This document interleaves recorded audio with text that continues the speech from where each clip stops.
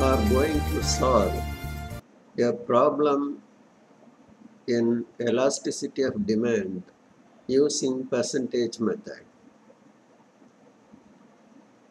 The problem is this: the price of a commodity falls from 50 rupees to 30 rupees, resulting in an increase in the purchase of the commodity from 200 units to 220 units. Calculate the price elasticity of demand. Well, this is the problem we are going to solve using the percentage method. First of all, state what all given in the problem. Initial price 50 rupees. New price 30 rupees.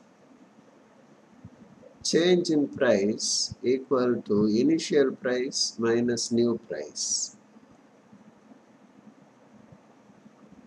Change in price numerically 50 minus 30 equal to 20.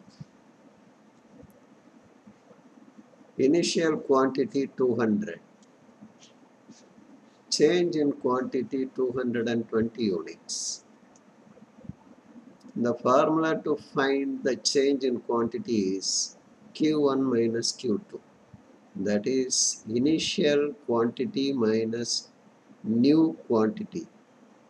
Never change the order in finding out the change in quantity. In our problem, the change in quantity is 200 minus 220 equal to minus 20 units. Now, this is the formula that we are going to use. Elasticity of demand equal to delta Q by delta P multiplied by initial price divided by initial quantity. We have substituted the values in the formula.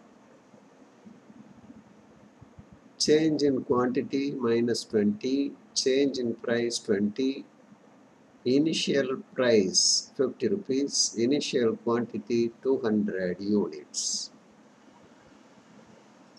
By solving, we get minus 1 by 4. But we are interested in the absolute value of the elasticity. The absolute value is 1 by 4. It is less than 1. So, the demand is relatively inelastic.